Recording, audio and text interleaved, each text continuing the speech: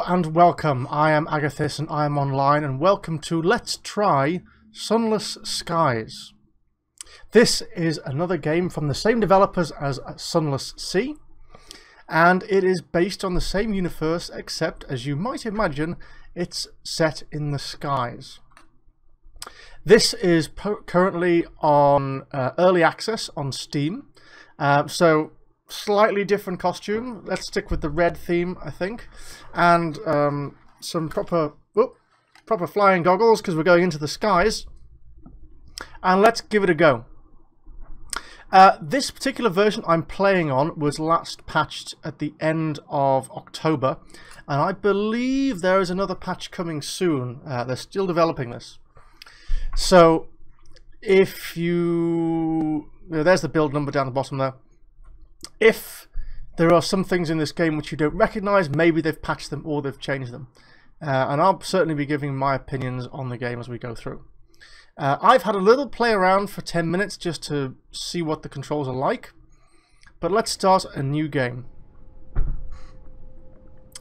The character creation situation is very much stripped down as I understand it. Could I just delete those? Let's just delete those. Delete, delete. So now I have to start a new game. The character creation is stripped down right now because it's not completed. We will go with a legacy campaign, I think. No mercy for us. We do get to choose our beginnings, though. Who were you? Today, London lies between the stars. Her new empire unfolds across the heavens. But 10 years ago, before the Northern Gate was opened, before the enduring Empress led her people into the skies, it lay in a vast cavern beneath the earth. Deep, dark, marvellous. Who were you then? This clearly refers to the events of Sunless Sea, when it was deep, dark and marvellous. Were we a street urchin? A soldier who became a veteran of the blockade of New Winchester? A poet or an academic? At my first playthrough on Sunless Sea, I went with a soldier, and I think we're going to go for the Christopher Lloyd, Back to the Future, scientist kind of angle on this. We'll be an academic, a student of the sciences, the arts, of philosophy. You were an academic. Perhaps you were educated at one of the esteemed colleges of Benthwick or Somerset. Perhaps you taught yourself through trial and error and grit. But what was your field of study? The practical sciences, the language of the heavens, or literature? I think practical sciences is probably our best bet to go forwards with. So, yes, this increases iron. Now, you could see that each of these increases one of our skills, but not pages for some reason. Okay, maybe that's coming later. And this is our secondary set of boosts, which is Iron, Hearts and Veils, which is one of the three that you didn't choose on the first time round, and that makes sense. I like that. What does winning mean to us? There's only one at the moment. It's just wealth. It's a placeholder, I guess, and that's fine. You want a comfortable retirement, and by comfortable you mean extravagant. A fine house, servants, land, security. Choose your name. We can have a random name, or we can be Agathis. Term of address. This will determine what people call your captain, but your captain's gender is up to you. I shall go with Sir Agathis, I think. Now we have an avatar, and unlike the previous game, you can make your own. I think in the last one there were about 30 or 40 to choose from, give or take. These are all made of different components, so you can choose which one you want. I think we'll pick a random one.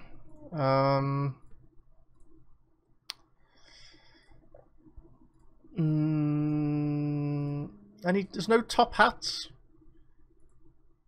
What on earth is that? That's a nice hat. That's a tentacle hat. That's a top hat. We want a top hat one. Right, the next top hat one that we see.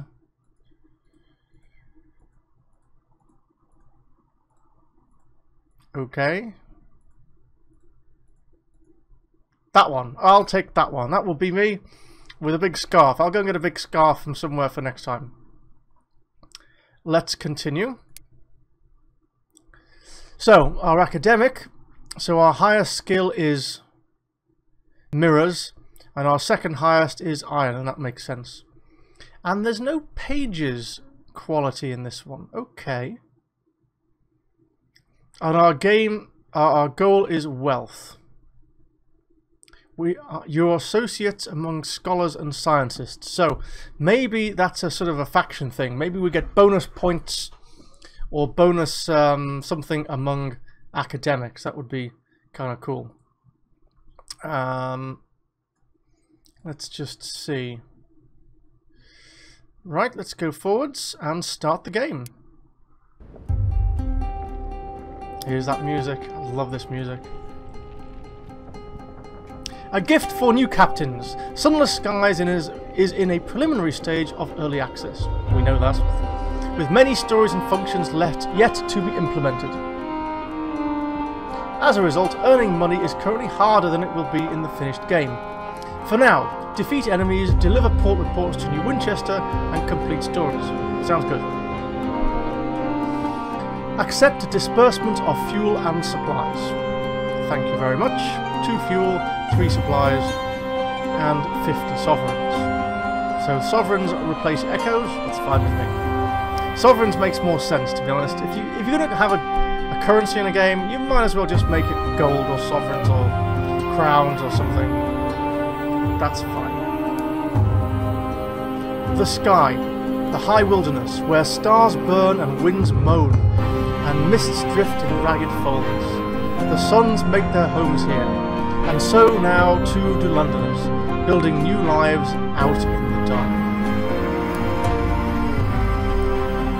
So this is a set of tutorial information, basically saying, well, we can go through some of this. We can visit the bridge and explore our ship and learn how to play. You share the bridge with your driver and your signaller. Yours is the most comfortable seat, of course. Round, steel-clad cushion with shining leather.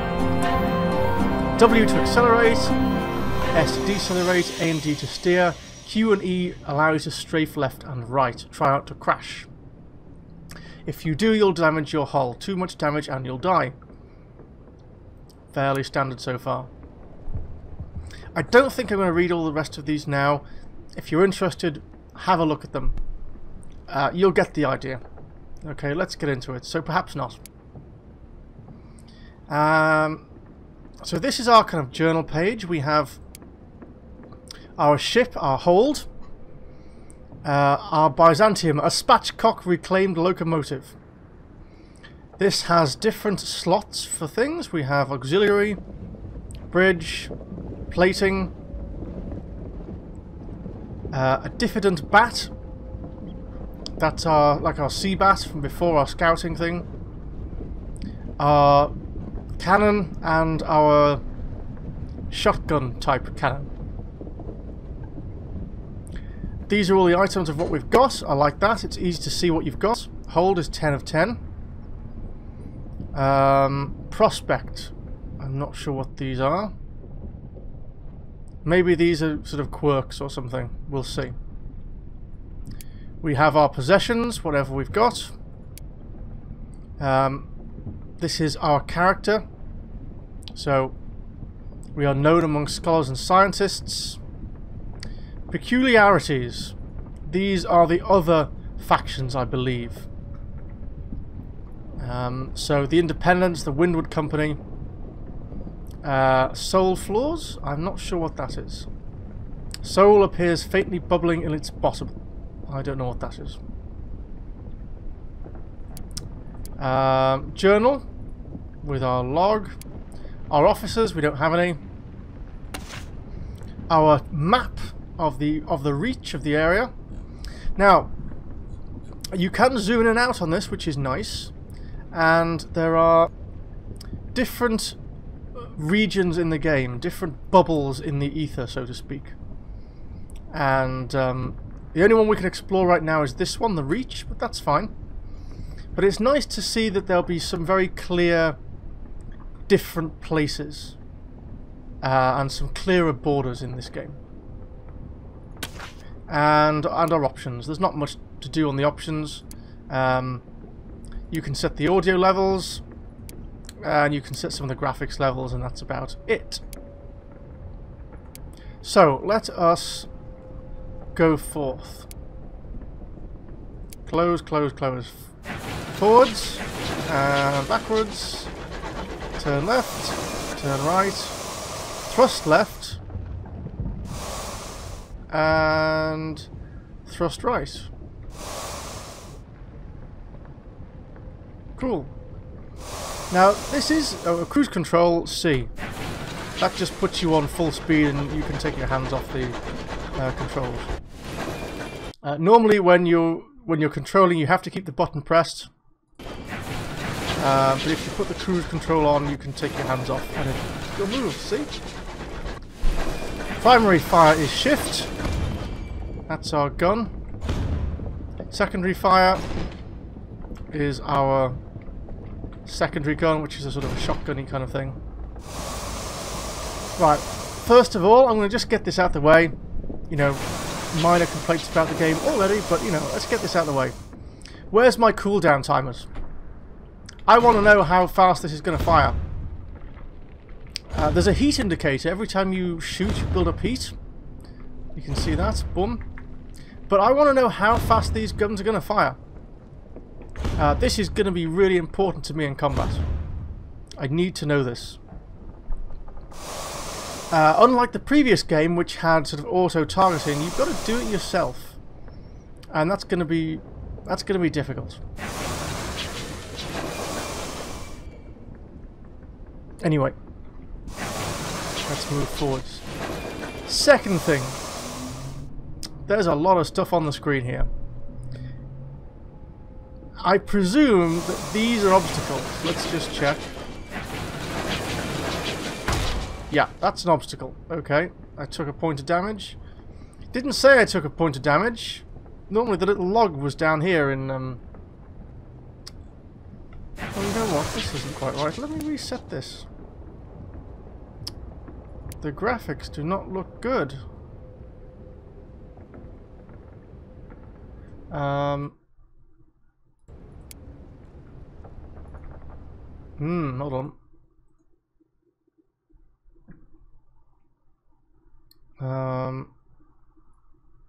This is not broadcasting in a very good way. Why not? It's cut off the bottom of the screen here.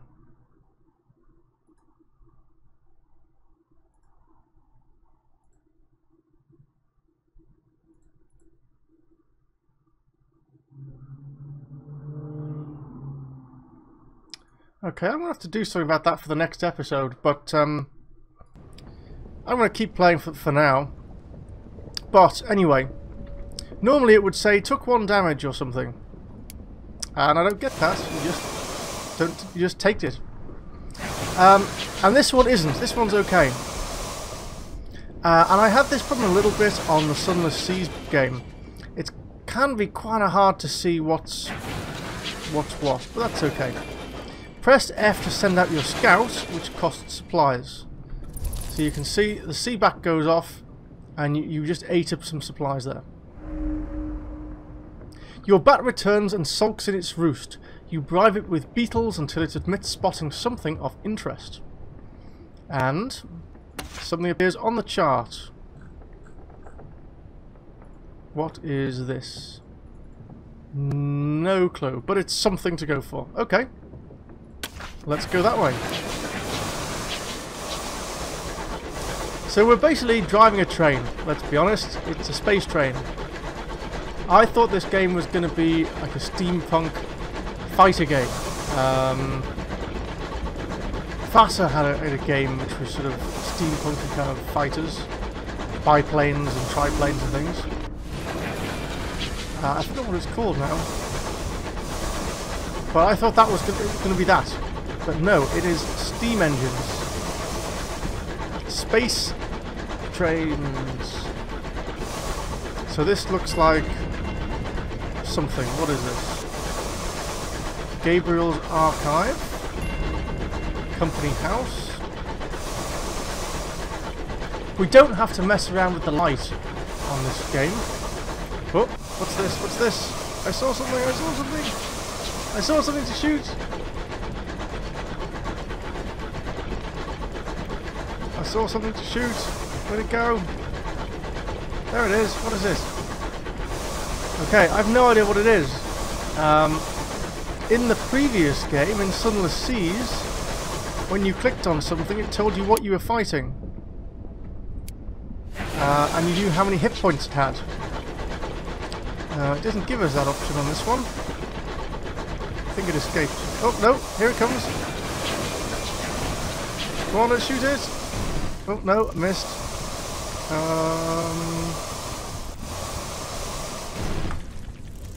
Nope. Right, it hit me and it didn't tell me. I lost loads of hull there, but it didn't tell me. There was no banging noise or anything. Come on. Oh, there we go. Nope, missed. My goodness, combat is difficult in this game. Hey, there we go. Our first kill. And when you go over stuff, you actually have to press R to loot it, which is fine. A cantankery. Cantankery. Placated. It is, possibly, dying. Its beady eyes dull. Smoke hisses from fractures in the shell like hot springs on a volcanic tundra. There is a disastrous smell. Listen to the cantankery's last complaint.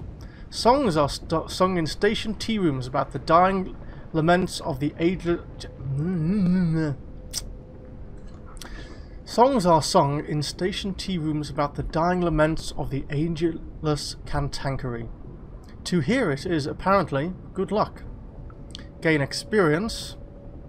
Drill for the fleshy bits. Apparently, there is eating on a cantankery. Not good eating, but eating. Gain supplies. So this is a heart challenge, 60%. Iron challenge, 100%. Okay. So I like this. This is clearer. This is clearer for what you're going to get out of it. If I do the heart challenge, I'm going to gain experience. If I do the iron challenge, I'm going to gain supplies. Nice and simple. Do we have the hold space? I don't know if we have the hold space. The game doesn't tell me. Before, there used to be an icon up here which would tell you how full your hold was. It doesn't tell you. Great. Let's go with the 100% one. Success! Good to see that. Your burliest stoker volunteers to operate the drill. She floats out to the calcifying carcass and sets to work.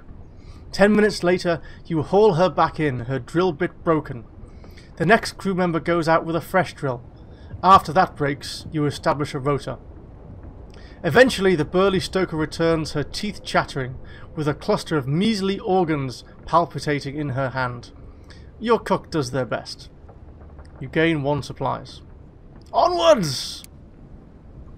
And this is just the tutorial stuff again. Cool!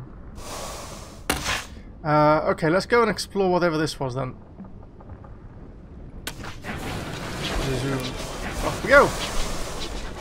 So we gained supplies, so we got 4 fuel, 4 supplies. So you really have to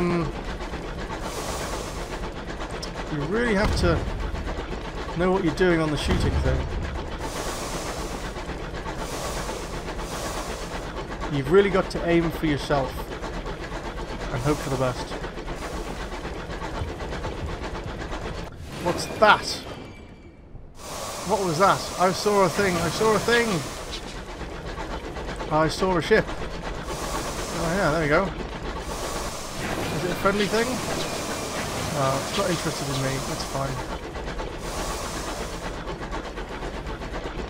I have no idea what that was. In Sunless Sea, I would have clicked on it and it would have told me. That might have given me a hint as to whether it was a good thing or a bad thing. Don't get that one here. It's harsh. It's harsh life in space. Right, Gabriel's archive.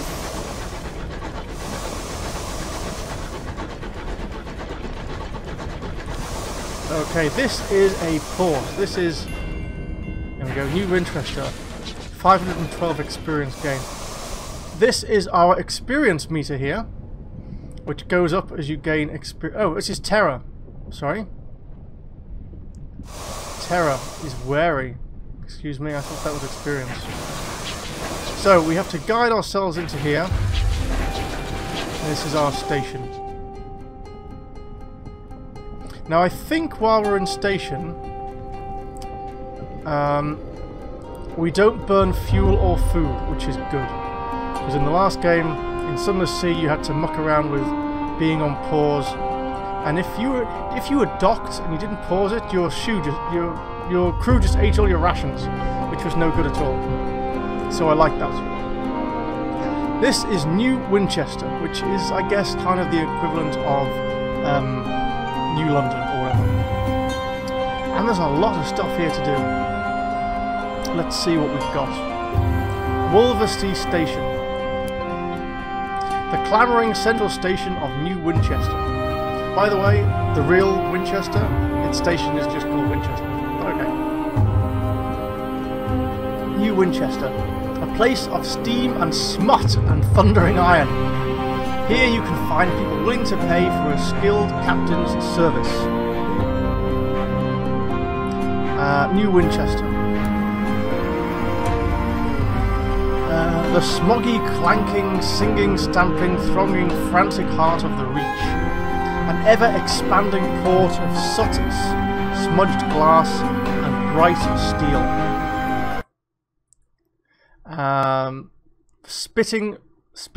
Spilling across the drifting, mist-wrapped archipelago.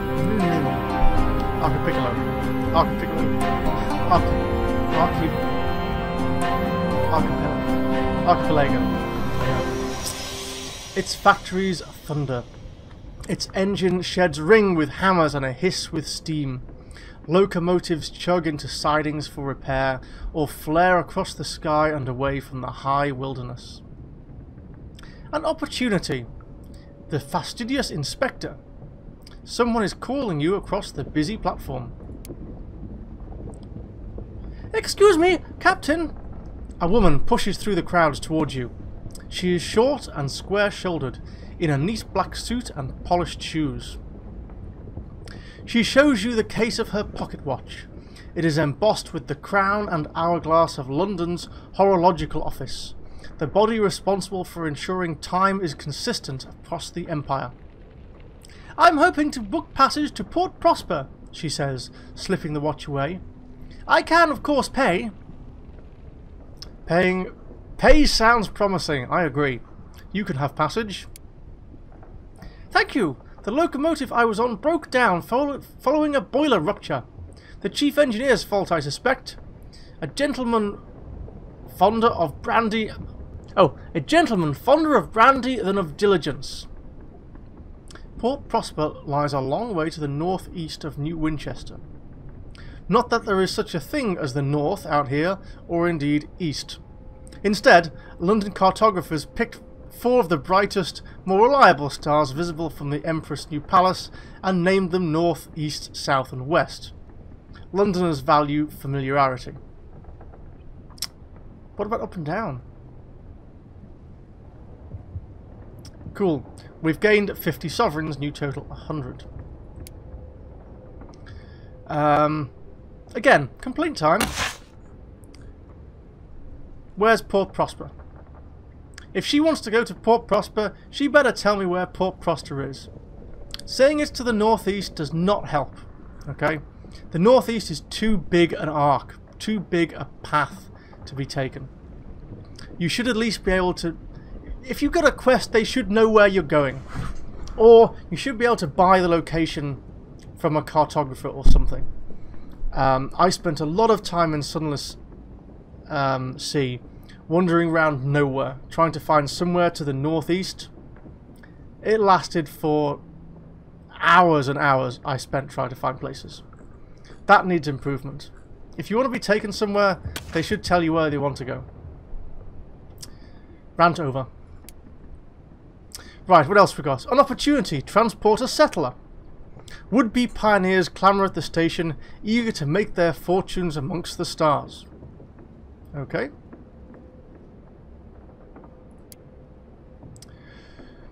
One way to Lostrum. Thanking you kindly. By Jove, I think it's finally my time to see the real frontier. She smiles benignly as one of your crew carries her steamer trunk on board. And if you'd be so kind, could we please do some hunting along the way? I don't know if you read the paper this morning, but the chorister bees have been attacking again. I'll pay you for the trouble of killing them, of course, but only if you do it quickly, and only if you harvest a stinger for me. Alright. Chorister bees. Have to look out for those. An opportunity. Respond to a distress call. A group of concerned Tacites are looking for a skyfaring captain to assist them in recovering a missing friend.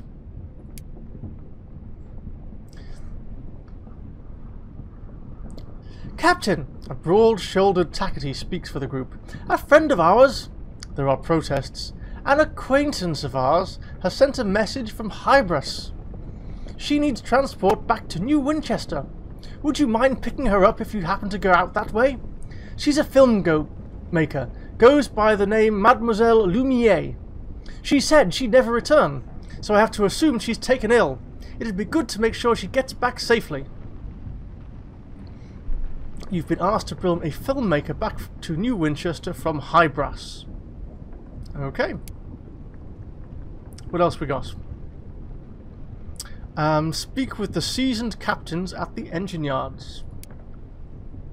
A grizzled captain who lost her left hand to frostbite shares her wisdom. The skies are dangerous. News of distant ports is valuable. Collect port reports from the places you visit and deliver them to Victory Hall or Company House. They'll reward you. And the more you deliver at once, the more they'll pay. Interesting. Look for other opportunities as you go, she says a solemn stoker. There are always settlers looking for new homes, passengers who want transport, or rich men in need of bloody work. That is good, solid advice. I like that. Fully repair the hull. Okay. See, 100 sovereigns flat fee to repair. Can't I just repair the little bit that's damaged? Okay. Look for potential recruits. We've got 10 crew. I don't think we need any more. Have our hull partly repaired.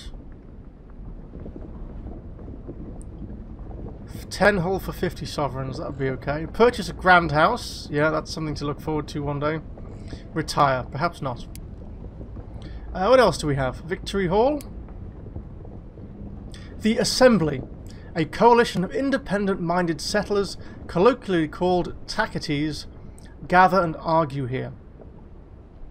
Deliver port reports here to receive rewards and win the Tacites' favour. Sounds good. Company House. The local headquarters of the Windward Company, London's proxy in the Reach. Deliver port reports here to receive rewards and win the company's favour. So we have different factions here already that we can give things to. And in Sunless Sea, you could give intelligence to different factions, but they were very much enemies. You were committing treason if you did that. The new Winchester Market. We can buy and sell. Okay, dried tea, stained glass, ministry approved literature, sack of seeds, bronze wood. Cool. Engine provisions. Oh yeah, fuel and supplies. I think we're okay for those for now. Her Majesty's Emporium. Why does that flick across like that? Munitions, chorus to nectar, verdant seeds, and bronze wood. Alright, this is another kind of shop. This shop will only be open so long as the Windward Company have a hold in New Winchester. So they could potentially be forced out if they if their quest line goes wrong or something, or you do somebody else's quest line first. Interesting. The Free Winchester Bazaar. This shop will only be open as long as the Tacites have a hold. Okay, slightly different. The Labour Exchange. Buying crew. That makes sense. Keep it nice and easy. I really like the clean design of this interface compared to Sunless Seas. You can instantly tell what's going on. I like these graphics. They're nice and I want to say clean again. They are. Yes, they're very nicely done. Abraham's Engineering. That is. Oh, buying bigger guns? Yes. Buying more guns? Yes. Cavanus Yards, Brass Raven. That's some sort of shotgunny thing.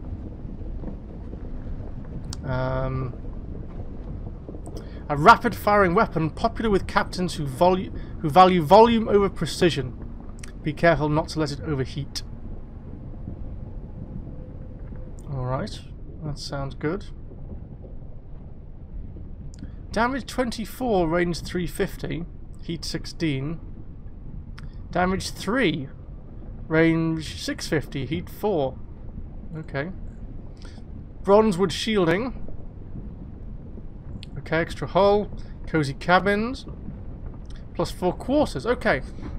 That sounds cool. So you have different ways now of customizing your locomotive, your ship. I'm just going to call it a ship. It's a sky ship. You can add hull, you can add hold, you can add crew quarters. Those are all. I like that. That's cool. Engine yard. Ooh, new ships. You can buy new sky engines. The what have we got? We haven't got any of these. The Parseval class Corsair. I think that's what we've got actually. What do we have? Oh no, it's none of these. It's even more basic than this. So you get different slots, large armament slots, small armament slots. Okay, and different ones. You can only have 2 though. You have 1 or more bridge slots, scout slots, that's your bat, auxiliary slots, plating slots. This is cool. Lots of different options here. And what's interesting is, okay, this is 500, this is 1,500, and so's this one. And these are just slightly different configurations. This has got more plating, this has got more auxiliary. This has got less armor, more hold. This has got less hold, more armor, yeah. For the same cost though, so there's different options, different playstyles there. Moloch class liner for almost 10,000 with huge amounts of armor, huge amount of space, huge amounts of crew, loads of slots for things. Yeah, that'll be cool later. I would really like to see some broadside weapon slots. I want to do broadsides. I think that's how I would prefer to play it. I want to see different angles for weapons. Alright, for now, I think we will leave it just there. We will come back in another episode and start exploring the Reach. So, I'm Agathis. Hope you've enjoyed this. Please leave a like and subscribe to the channel if you want to see more. We will continue to explore Sunless Skies soon. I'm Agathis, and I'm going offline. See you next time.